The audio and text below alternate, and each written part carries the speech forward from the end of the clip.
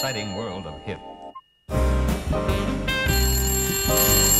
Good morning. I'm Andrea Jackson with your Daily Buzz Wake Up Call for Wednesday, November 28th, 2012. Was Yasser Arafat poisoned? Forensic experts took samples from the late Palestinian leader's remains and are trying to determine if he was murdered with the hard-to-trace radioactive poison polonium.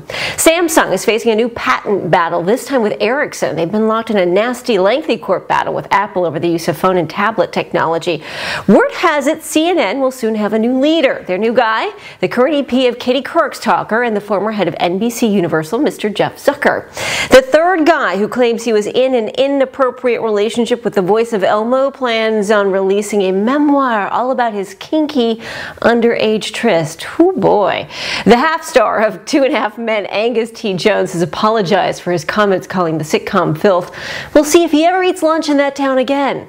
Dancing with the Stars, All-Stars crowned reality celeb Melissa Rycroft the winner. She and partner Tony Davallone were thrilled. They were the only pair in the finale who hadn't won in their previous season. And the Powerball jackpot has reached $500 million and counting. Who will win the $500 million in prize money? One in 175 million has a chance. That's your Wednesday morning wake-up call. I'm Andrea Jackson. I'll ring you in the morning. Thank you.